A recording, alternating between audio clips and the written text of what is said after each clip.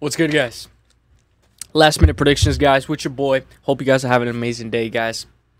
Without further ado, I'm not going to waste too much of your time, guys. It's going to be a little bit of a faster, shorter video, guys. Let me know if you guys like this last minute predictions, guys. Let's bounce back, guys. Let's bounce back. I'm trying to bounce back from those 3 units that I lost, guys. Let's get it.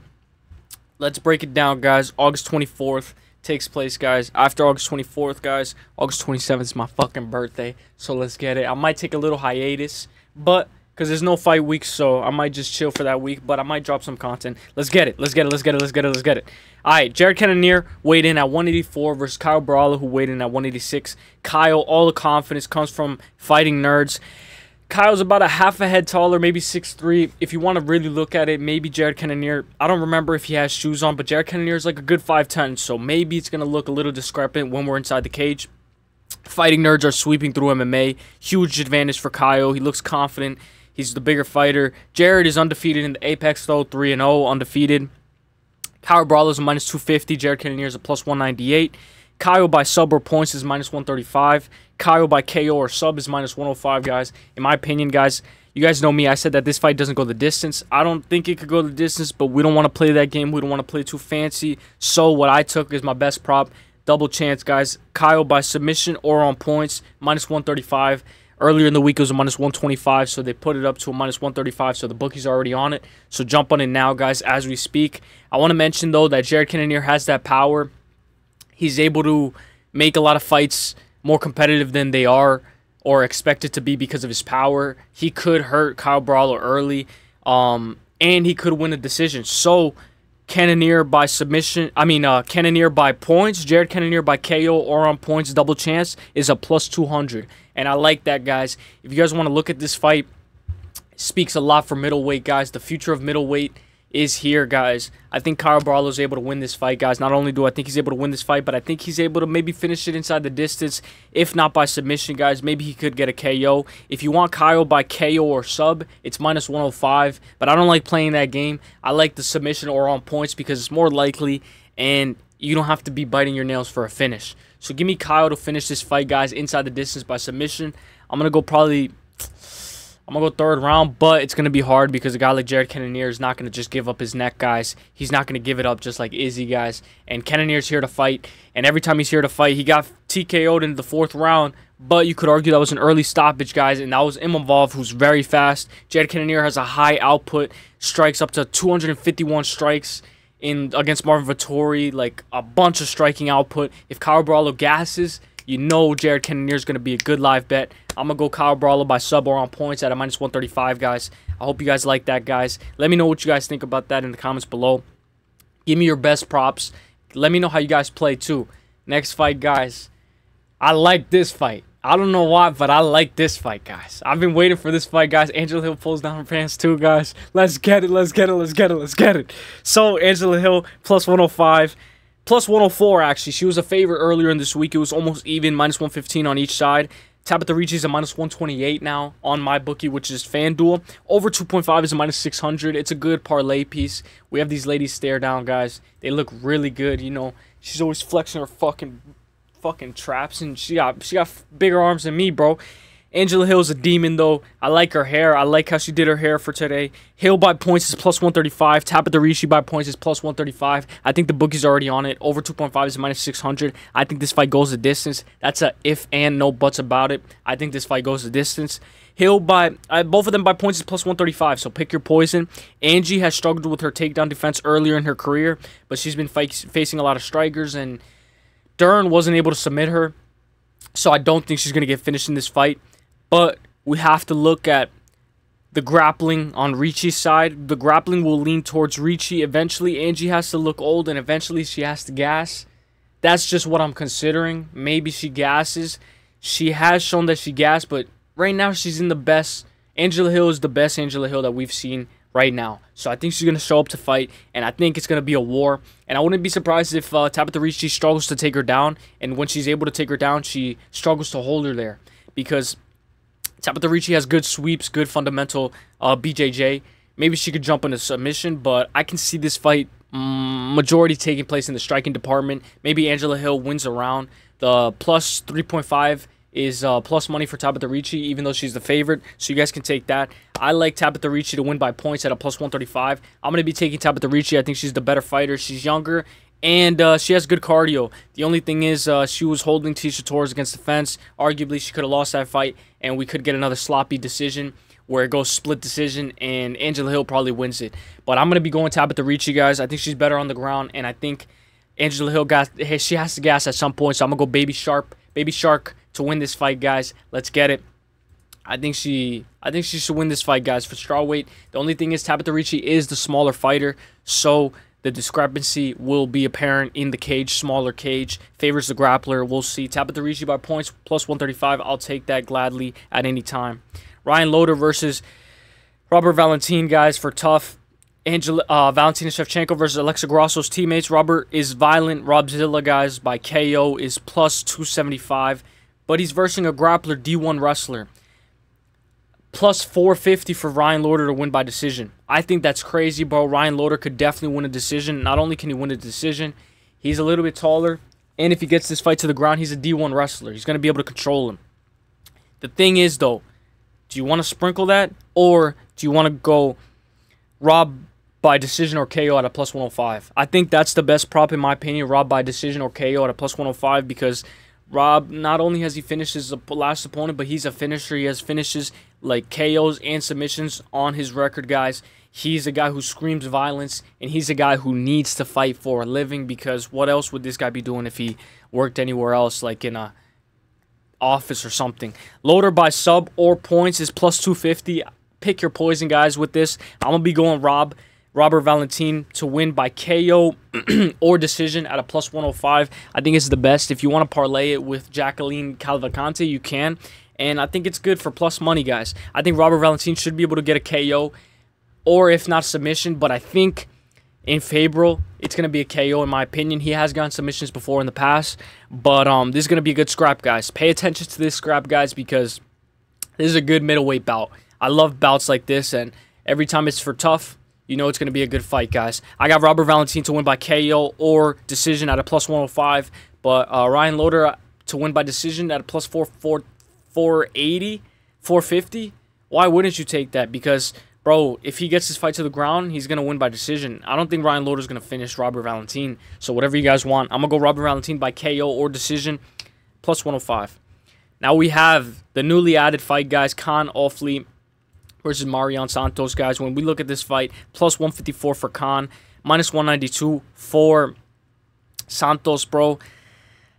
145 for Kaan. He made it. Santos needed the box, though. It looked like he wasn't gonna make weight, guys. He screamed in relief, guys. He used the box of shame.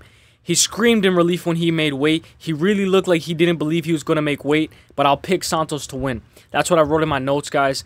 Santos looked like he was at least 1 pound or 2 pounds overweight, but then when he screamed, it's like, yes, like I got away with it. So it's like, Santos, did you really make weight?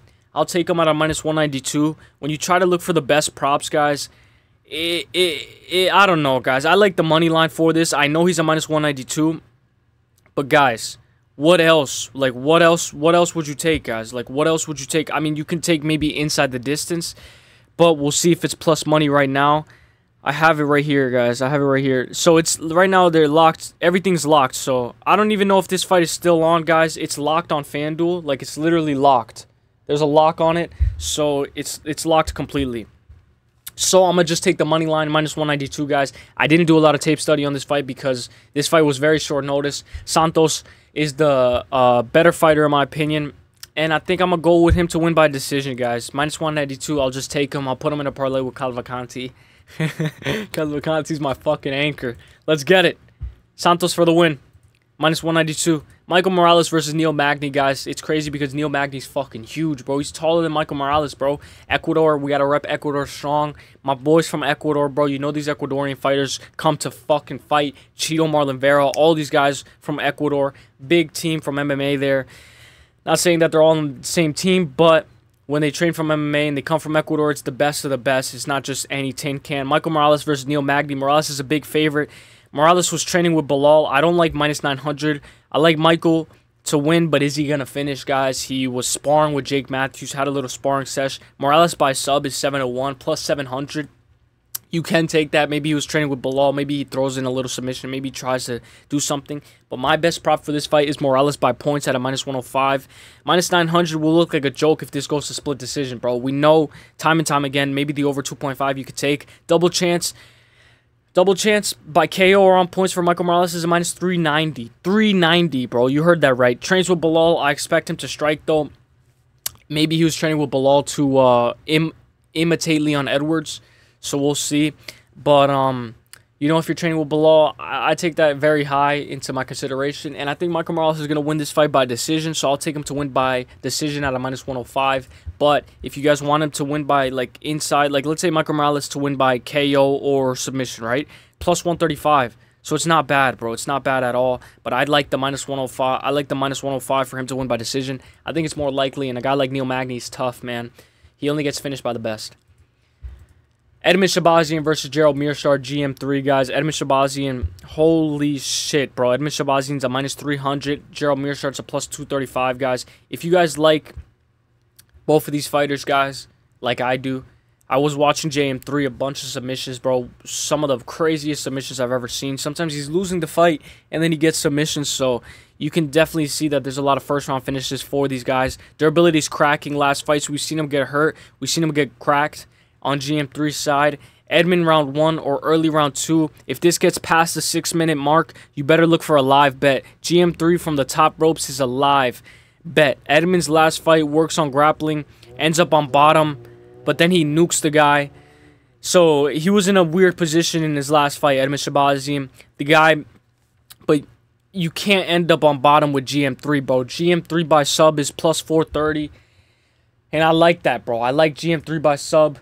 But if we look at Edmen's last fight, guys, his last fight was against AJ Dobson, and he did end up on the ground. If you end up on the ground against Gerald Meerschaert, he's going to submit you and he's going to wrap you up. But Edmen by KO is -150. Edmen by KO or on points is -230. Edmen is getting better. He hit a reset button on his career. Eventually, he will find his tune and find a KO, in my opinion. So I'm going to go Edmen by KO at -150. But if you like the Edmen by KO or on points, because he can win a decision, he just tends to gas, I'll take the -230, guys. But if you want to get fancy, take the -150. Give me Edmen Shahbazyan to win this fight by KO or on points inside the first or second round. Let's go. Francis Marshall versus Dennis Buzukja, guys. When we look at this fight, bro, this fight screams 1-800-GAMBLER, bro, because we don't know too much about these guys, bro. Dennis Buzukja lost his debut. He's a +116. Francis Marshall's a -142. When we look at this fight, guys, Dennis isn't that good. Might be in the UFC he might not be in the UFC for a long time. Francis Marshall has had a bit of a rocky road in the UFC since his loss to Isaac Dalgurian. Sheen Woodson isn't a good grappler, and he was able to grapple a guy like Dennis Buzukja. Guys like Francis can take him down. Francis by decision. Let's see what Francis by decision is, guys. Francis Marshall to win by decision. If we go method of victory, Francis Marshall by points is +160. Dennis Buzukja by points is +240, but we know Dennis Buzukja is the finisher. So Dennis Buzukja by KO or submission is +410. Dennis Buzukja by KO or on points is +125. I like that one, guys. Earlier this week, I said Dennis Buzukja was going to win this fight, guys, but I'm going to be doing an official pick flip for this fight, guys. I know I said Dennis Buzukja was going to win this fight, but the more and more I look at this fight, guys, I know he trains with Aljo, and I shouldn't regret this pick flip, or I hope I don't regret this pick flip, guys. But I think I'm going to go Francis Marshall to win this fight, guys, at a -142. I'm not going to bet anything. I'm just going to do an official pick flip, guys. So let's go Francis Marshall at a -142 to win this fight. I think it's a smaller cage, so it's going to favor the grappler. And I could think a guy like Dennis Buzukja has to KO him. If he doesn't KO him, he's going to lose by decision. So give me Francis Marshall to win this fight, guys, by decision, guys. I think he should be able to have some success in the grappling and take down Buzukja if he doesn't get dropped in the first round. I just think Dennis Buzukja isn't that good as I thought he was, in my opinion. So give me Francis Marshall to win this fight, guys. And he has had a little bit of a rocky road since the UFC, so no shame into losing to Isaac Dalgurian. Jose Medina versus Zach Reese. He calls him over, guys. This motherfucker doesn't even deserve a contract, bro. What the fuck is he doing here? He looks way better shape, guys. He looks in way better shape. Gets in Zach Reese's face. +424, Jose Medina.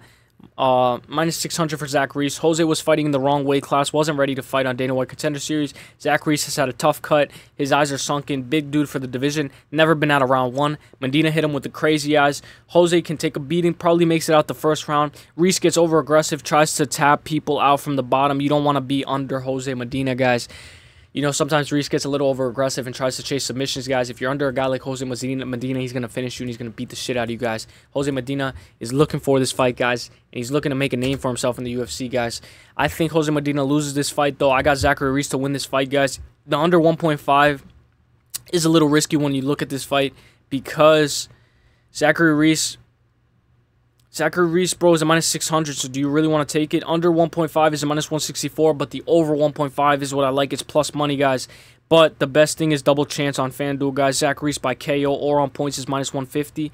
But if you want to go by KO or submission, is minus 310 because it's more likely. I think somebody gets finished this fight, guys. This fight, for it to not go the distance, is minus 600. So might as well take Zachary Reese by KO or submission, guys. No. By KO or on... Just take Zachary Reese money line, bro, because I don't know. I think Jose Medina is going to make it out the first round. I was going to say the best prop for this fight is the over 1.5 because it's plus money. But we got to see, guys, Zachary Reese is a finisher. Never made it out the first round. So if you guys want to bet the under 1.5, rightfully so. Under or over 1.5, guys. Best thing, guys. I see this girl all the time, guys. I'm going to meet her one day. Let's get it. Let's get it. Zachary Reese over 1.5. Let's get it. I got Zachary Reese to win that fight. And I think it's going to be a little sloppy fight, so I'm not going to go by a specific way. But if I have to pick, guys, it's going to be by KO or submission, Zachary Reese. Let's go. This motherfucker has tattoos on his face. He's Peruvian versus Slava Claus, bro. James Linetop plus 172 versus Borralho, who's a minus 215, bro. This looks like he looks like a MS-13 gang member, bro. Advantage, decent height advantage for Linetop, but he has shoes on. Since his opponent didn't have shoes, Slava Claus. This fight screams violence. If Linetop isn't shooting for his life and it's a stand-up fight, Slava Claus is so much more experienced. Maybe he can put him out, but Slava is so much better on the feet. You have to hold your breath because of the durability. He will get parlayed with Jacqueline Cavalcanti, so I've already made that parlay, guys. Unfortunately, I'm doing an official pick flip, guys. I know Slava Claus has had a little bit of a sketchy career. He's gotten dropped by Chase Hooper, but I think Chase Hooper is a very good grappler, and he's very good for what he is in the UFC. So no shame into losing to Chase Hooper. The only thing we have to worry about is durability. I was going on James Linetop earlier, guys, but I don't know if I want to trust a guy with tattoos on it. Nah, I'm just kidding. Sugar Sean O'Malley is pretty good, but Slava Claus is probably the better striker. I thought Linetop was going to be a little bit of a harder wrestler, but he's not. He's a guy who likes to stand and bang, and he likes to see if he can get a KO. If you guys want the KO, we can look at it right now really quick. James Linetop. So let's say we go method of victory. Slava Claus by KO is plus 175, so it's more likely for him. James Linetop by KO is plus 360, guys. In my opinion, the double chance for Slava Claus, Borralho by KO on points is minus 200. I think that's better. But if you like James Linetop by KO on points, is a plus 180, so it's not bad. Not bad at all. I'm going to be taking Slava Claus to win this fight by unanimous decision. 29-28, 30-27, and 29-28. If not by KO in the third round. Let's go. 2 official pick flips, guys. Let's hope I don't regret them. Cavalcanti versus Jose Nunes, guys. I think you guys already know, guys, what I'm going with. Jose Nunes versus Cavalcanti, minus 220 for Cavalcanti. Jose Nunes is plus 176. Nunes was a very weird shape. Cheekbone, square head, weird body. Cavalcanti has a bunch of hair, way taller, size advantage. Can't see Nunes winning a boring decision. I could definitely see Cavalcanti wrestling her and winning a boring decision, but I think Nunes has to win this fight by KO or submission. I think she has to finish this fight inside the distance. If she doesn't finish this fight inside the distance, she's going to lose a decision. Will this fight go the distance? Yes, at a minus 250, probably the best prop. Over 2.5, minus 300, I don't like that. Double chance Cavalcanti by KO or on points is a minus 155, but Cavalcanti by submission or on points is a minus 170. That's what she was earlier in this week. So I'll take Cavalcanti by submission or on points at a minus 170, guys. I think she runs right through Jose Nunes, guys, and she should make quick work of her, if not win by decision. Let's go. Zigamontes Ramasca versus Nathan Fletcher. Plus 142 for Zigamontes. Minus 176 for Nathan Fletcher, guys. This guy has staph infection, guys. Staph infection if I've ever seen it, guys. He takes a fight. He's still here. Nathan Fletcher, 145.5. Zigamontes, 146. Looks like staph may be healed, but you never know with staph. People with staph sometimes perform like nothing happened. Then BSD's cardio was bad because of staph. Fletcher's staph honestly looks way worse on his arm. way worse, guys. I'm not going to get fancy with the props in this fight, guys. I'm going to just take Nathan Fletcher, guys, to win this fight at a -176. I think this is way too risky for this fight. I'm not even going to be touching this fight. I don't like betting on a guy who's a favorite, who has staph infection, guys. BSD was a favorite, had staph infection, lost. We know a lot of people have had staph infection and have won. But Nathan Fletcher, guys, it looks like he's taking this fight because he needs to, not because he has to. So we got to pay attention and be careful with this fight. It screams violence. I'm going to go Nathan Fletcher to win this fight by decision, 29-28, 30-27, 29-28 on all judges' scorecards. Let's get it. Be careful with the Zigomontes dude, though. He's making his UFC debut, so he might come in for everything. He might come for the head, bro. Then the last fight, guys, Kong Wang, the Joker, versus Victoria Leonardo. You know, I like it when people do this stuff. Anderson Silva did something like this with the white mask. I like it, bro. Do something different. Do something so I remember in 6 years. Oh, I remember when she painted her face. Oh, yeah. So it's something cool. Kong Wang is a -1,300, 1,300. Victoria's a +730. Leonardo, she's been finished time and time again, guys. We have to wonder if her chin is questionable. Where is she at? Wong making her debut. Victoria has lost to Natalia Silva by KO a year and 3 months ago. Her last win was Mandy Baum. Lost to Melissa Gatto by Dr. Stoppage. Manafrat head kick KO'd. Her KO is live. Wang by KO is +110. Under 2.5 is -154. Wang by KO or on points is -330. Victoria by decision. Small cage favors the grappler. Victoria by points is +1,300. I don't think nobody's going to fucking jump on that. Wang by decision is +210. If Victoria's chin isn't gone, it can hit, and she could win by decision. Pick your poison. I'm going to be going, this fight doesn't go the distance, under 2.5 at a -154. And I'm going to go Wang by KO or on points at a -330. Give me Wang at a -330 with KO on points. Cavalcanti by submission or on points at a -170. Michael Morales, just money line. And then give me fucking Caio Borralho. That's plus money already, guys. That's a great 4-leg, guys. And Kang Wang to win this fight, guys, and start off the prelims with a great finish, guys. Let me know what you guys think, guys. This was the UFC last-minute predictions, guys. Hope you guys fucking enjoyed it. Let's get it. Let's get it. Let's get it. Let's get it. Let's make some fucking money. Let's get it.